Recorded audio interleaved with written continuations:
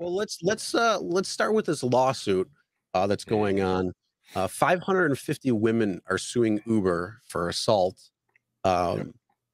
So I know you know a little bit more about this. I read a couple of things on it. This is something that was brought forward a couple weeks ago, actually. So it's a couple weeks old. But yeah, it's interesting to see. It's mostly because of the safety report that came out, or at least it's kind of, I guess, in line with it. It might not be tied together at all, but the safety report from Uber just came out recently as well too. So yeah, 550 women are suing Uber for assault. Um, Yeah, there's more to come from what I hear, at least a mhm. few hundred more. So it's a class action. So, I mean, Uber is no stranger to lawsuits, right? So Oh no, God knows how many they have at every level, state, federal, whatever it is. But I think international too. international, every which way possible. So God knows what their legal bills are. That's one way, not making money. I mean, just pay lawyers. Um, but yeah, we did the special on the safety report, right? Honestly, the numbers hadn't changed that much. I mean, from 2017-18 to 2019 to 2020, where 2020 was basically a dead year for rideshare, Yep. numbers stayed exactly the same.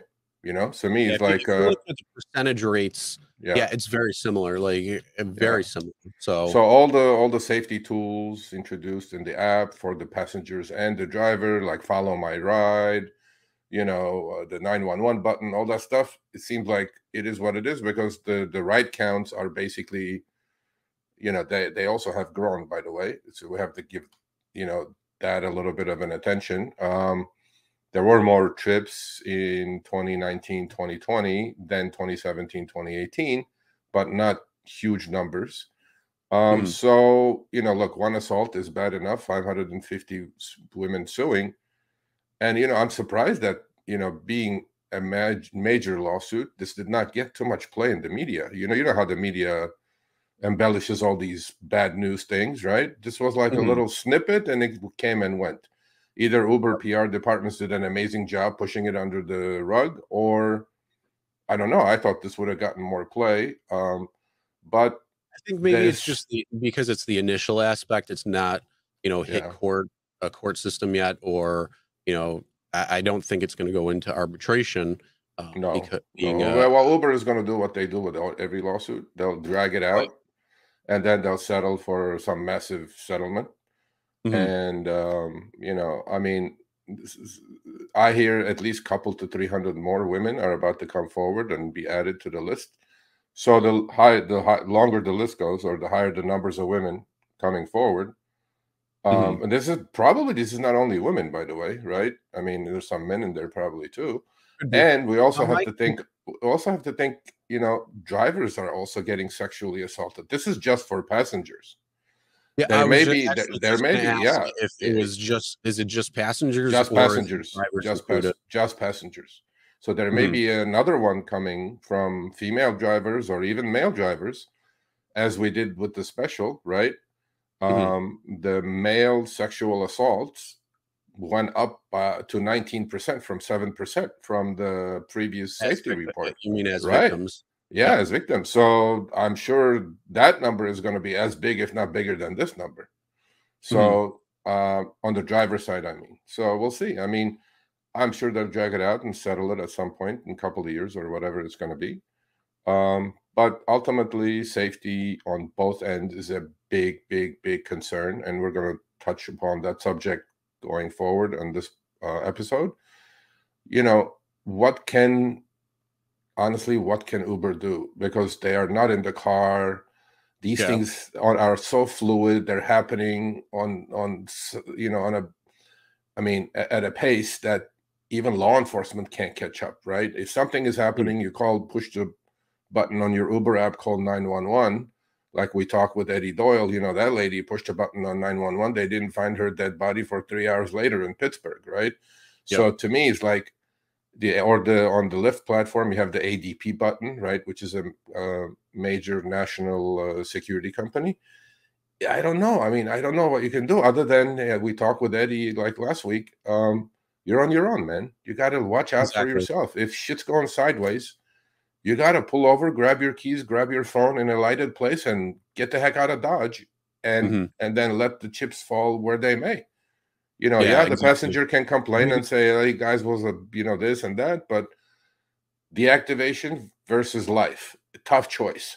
I take life any day over deactivation. You know what I mean? Yeah, I agree with you right there. I mean, like, the biggest thing is they could put all these tools in place when it comes to if something's happening, but the time that it takes for something to happen when you press the button for other people to come, it's a lifetime essentially there.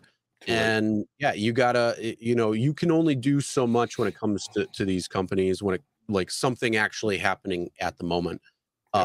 You can do things for the onboarding process. You can make it easier for people to have identification just on hand. So then, like, if there's a ride that's going on, they know who's in the car and they can let law enforcement know. The other thing is working with law enforcement. They have the dashboard for law enforcement, but law enforcement has no idea about it for the most part.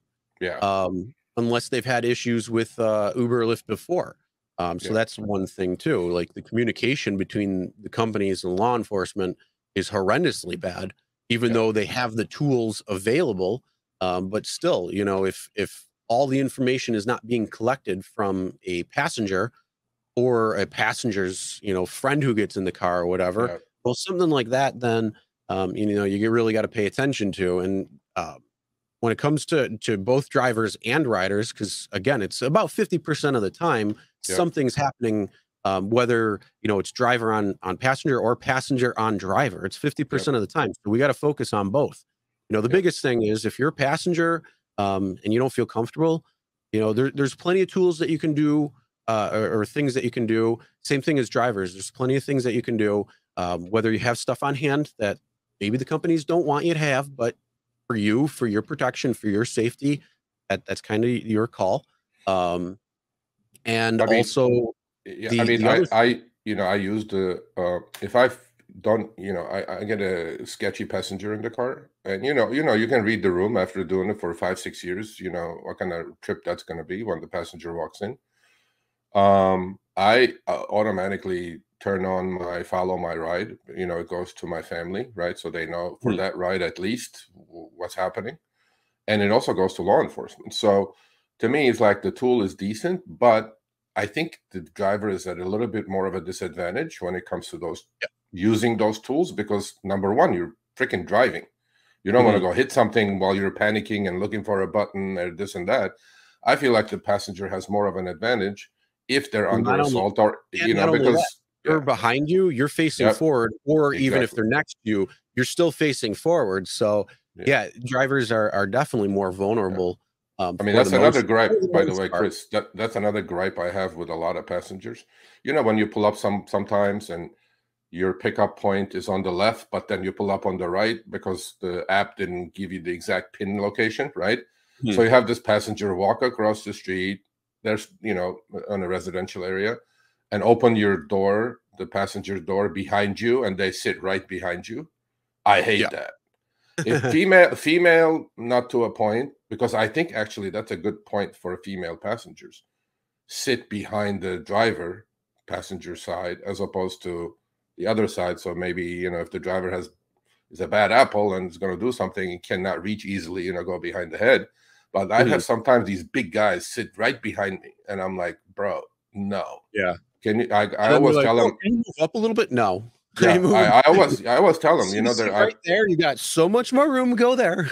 Yeah, go there. Go to the right side, buddy. All right, thanks for watching. That short little clip was from our live stream, Show Me the Money Club with Sergio and myself, Tuesdays, 6 p.m. Eastern, 3 p.m. Pacific. Make sure you subscribe, turn on all notifications so you'll be notified when we go live, as well as all of our awesome content.